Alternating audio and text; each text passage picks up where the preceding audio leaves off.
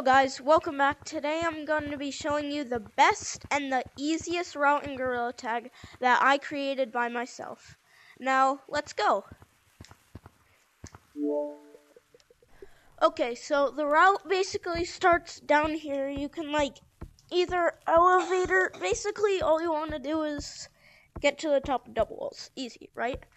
Then I'll do a breakdown of the route and then I'll do it full speed in action.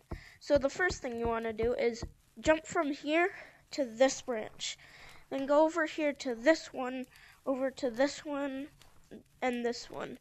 Now over here you're gonna wall run. You can either go down there if you get high enough up here. You can go down here if you don't get high enough, or you can go up here. Frick.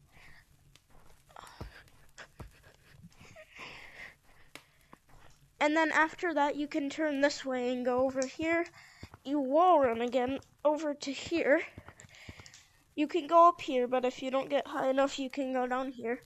You come over here to over there. And then you bounce up from there, hit there to over here. You wall run again. Then go back up here. Then come over here. If you don't want to, you can skip the wall running here and just go straight from up there to down here. Then wall run a bit over here, get up here, go back down here.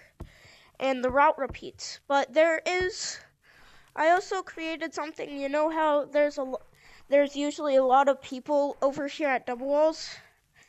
Say you're up here over here and there's people at double walls. You can just come over here, hit over here. Then this extension of it includes a lot of wall running. Come over here, hit off to treehouse, and then you can get over here easily. And yeah, so this is basically, I'll do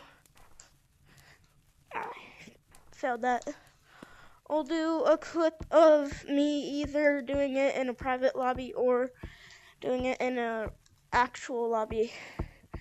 So yeah.